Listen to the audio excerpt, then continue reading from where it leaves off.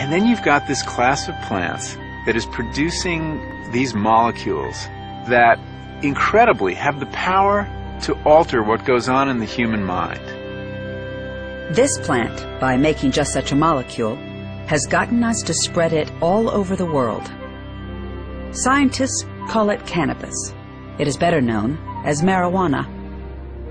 Cannabis recognized, metaphorically speaking, that this was its path to world domination.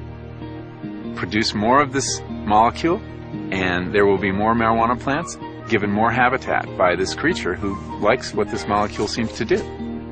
And by trying to figure out just how that molecule works, scientists stumbled on an amazing discovery about the workings of our brains.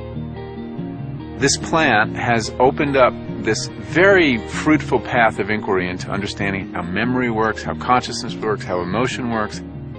We have unlocked this whole mechanism which we didn't know existed, and we would not know existed if not for this plant. Human beings are born with an innate drive to experience other states of consciousness periodically. I think you can see this in young kids who begin spinning at early ages. Amusement park rides serve the same purpose.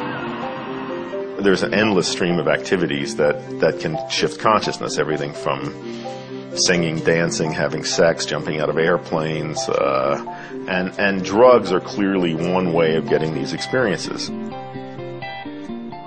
People like to have that altered consciousness. I'm not saying that's good, but it's individuals seek it out. Marijuana seems to have made an evolutionary decision long ago that it was going to throw its lot in with human beings.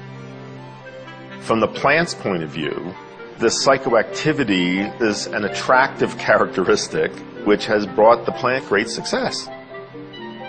There's a lot more marijuana being grown today, and the reason is that humans like it.